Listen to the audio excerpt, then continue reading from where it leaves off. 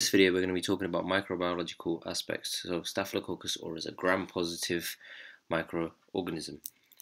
Now, what are the microbiological features?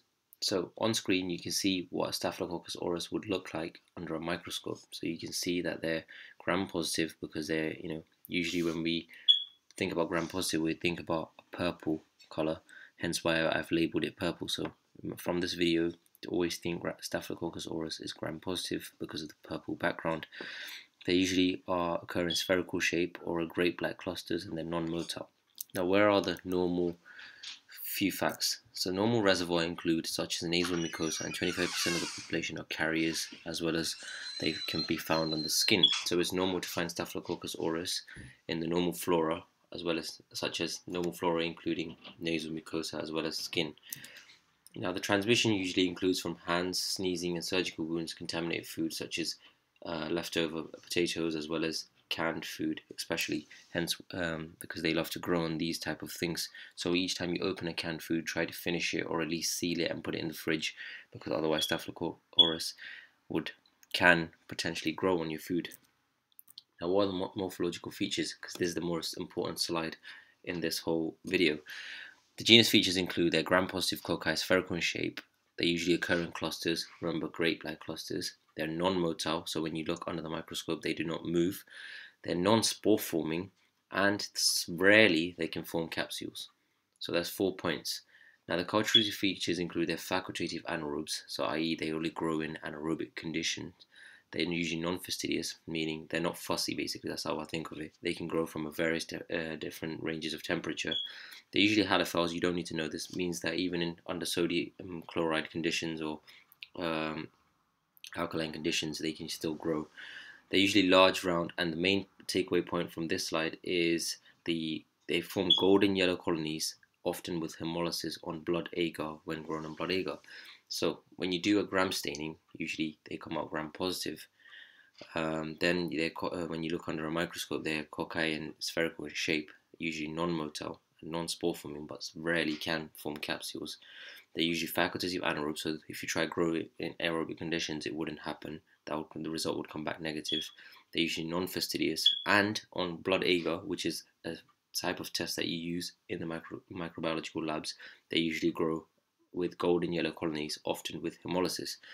Now, a further test that you can do is a biochemical test, which is you can either add mannitol, and Staph aureus usually ferments mannitol in anaerobic conditions, hence why they're catalase positive, and they're also coagulase positive. So the main take-home points away from they're catalase positive, they're coagulase positive, they're gram-positive, so you remember that from the purple background. So, grape-like cluster from the picture here, and they're non-motile. They're non-spore forming but rarely can form capsules.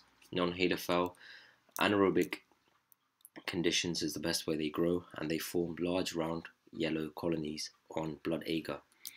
Now, what are the virulence factors of what does Staph aureus? What are the mechanisms by which they cause infections and diseases? Now, there are two main ones. So they cause it by toxins, and they also cause by enzymes. So let's now look at the toxins. So the first toxin that you usually would have learned about is hemolysin. Hemolysin is a toxin that usually causes beta-hemolysis. They also use toxic shock syndrome (TSS), usually associated with tampon use, and they can also have enterotoxins. So far we have three: hemolysin, toxic shock syndrome (TSS), as well as enterotoxins associated with vomiting and diarrhea. So if someone has been infected with Staph aureus and they present with vomiting, diarrhea, gastroenteritis, or some sort of epigastric pain, think enterotoxins is the type of toxin or virulence factor that's being used by the Staph aureus. They also have exfoliative toxins, which is causing scalded skin syndrome, which I will go into, which I'll show later on in the PowerPoint. So the one I want you to remember from this video is the virulence factors include toxins and enzymes, and in the toxins you have enterotoxins, exfoliative toxins, which means exfoliating like the skin. They cause basically dry skin and folded skin to kind of peel off from your surface of your face, various different parts, elbows, upper arm and stuff. Toxic shock syndrome and hemolysin. Now, the enzymes that they use are coagulase, which clots. The enzyme coagulase usually is involved in the cascade of the blood clotting factors, and they usually clot plasma and coats the bacterial cell to probably prevent phagocytosis. They can also work by DNase, deoxyribonuclease, so they break down the cellular DNA within the body of our humans. They can also cause they also have staphylococcus, which is another enzyme. So you can know these are all enzymes by the ending of the words ase, coagulase, DNase, staphylococcus. Staphylococcus dissolves fibrin and aids in spread. And they also have three others which are not so important, but you can know this for your extra points. Are beta-lactamase, drug resistance, so given antibacterial, they're usually very resistant, such as amoxicillin, staph MRSA are basically methicillin resistant Staphylococcus aureus. That's what MRSA stands for. So they're beta-lactamase resistant, drug resistance. They can also be protein. They also produce protein A, which binds the Fc region of immunoglobulin G. You need to research about that because in this video I'm trying to make it as short as I can. And they also release something called staphyloxanthin, which is a bacterial antioxidant which helps the microbe evade reactive oxygen species. So reactive oxygen species are common things found within our bodies trying to destroy our usual DNA and stuff, so they can somehow evade this, so prevent their own destructions. So two main take-home points were they can work via toxins and enzymes. Enzymes include coagulase, DNase, staphylococcus, as well as beta-lactamase, protein A, and staphyloxanthin. Now, so someone on the picture on the screen now, you have some pictures of what Staphylococcus aureus infection causes. So you can have various different types of infections. Since they're found normally in the normal flora or the nasal mucosa, they can cause minor skin infections such as impetigo, furnicles, which is shown in the impetigo shown here, as well as folliculitis here in the upper lip of the baby, as well as cavernicles, as well as abscesses, which is shown here in the arm.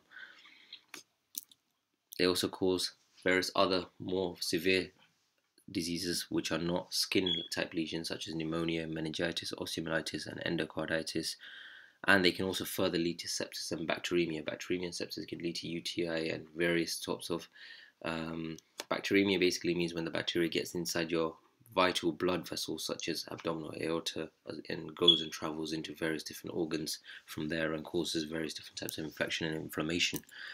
They can also mainly, what I want you to remember is they cause various skin infections from this slide, such as impetigo, which you probably know or are aware about, furnicles, cellulitis, folliculitis, abscesses, can cause various big diseases such as bacteremia, sepsis, and pneumonia and meningitis, a few of the examples, and scald syndrome.